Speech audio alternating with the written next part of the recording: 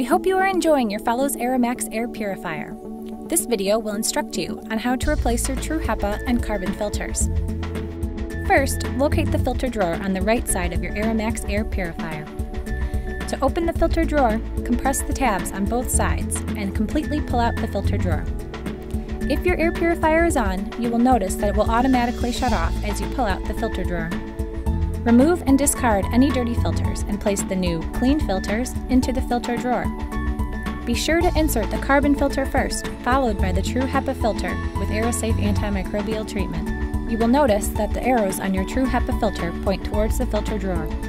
Next, simply push the drawer back into the air purifier until a click is heard, and your air purifier will automatically turn back on and resume functioning. The next step is to reset the filter indicator light on your AeraMax air purifier. Make sure the filter drawer is securely closed and the air purifier is on. Locate the filter icons on the display panel. Next, press and hold the filter icons for 3 to 5 seconds until you hear a short beep. At this time, the HEPA filter icon will flash amber. Next, tap the filter icons to alternate between the HEPA and carbon indicator lights.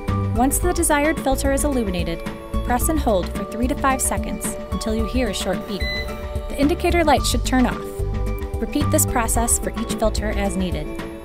Under normal usage, Fellows recommends that the true HEPA filter be replaced every 12 months, and the carbon filter be replaced every 3 months. Enjoy using your Fellows AeraMax air purifier.